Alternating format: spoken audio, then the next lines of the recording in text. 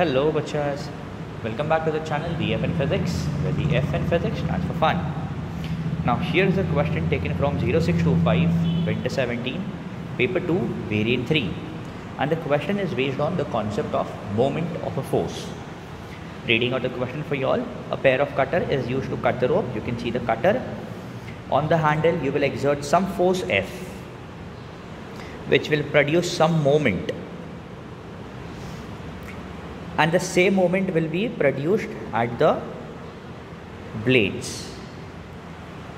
The condition is you need to make sure that the cutting force is maximum at the blades. So how will you go ahead? Now remember, at the input or at the handle, I need to apply a constant force. That value could be 5 Newton, 10 Newton, doesn't matter, but it remains the same. And I've got two places to apply the force, either at R or at S. So to understand which value will produce the largest moment, let's look at the formula of moment. So moment is force into the perpendicular distance from the fixed point. Now this F remains constant. That could be any value which you are exerting. The only variable is the distance. So for a larger moment,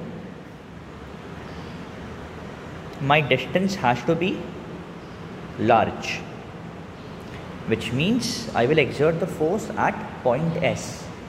So my options A and C are out. I am only left with option B and D. Now once you have exerted the force, the same moment is reproduced at the blades. So at the output for blades, again my formula for moment is force into perpendicular distance. Now this moment is the same as that of the input moment or the moment at the handle, which means now my only variable are F and D. And I know F and D are inversely proportional, which means for a larger force, the distance has to be less, which means you will keep the rope at Q. So exerting the force at S and keeping the rope at Q will produce the largest cutting force. I hope this question was clear to you all. Thank you.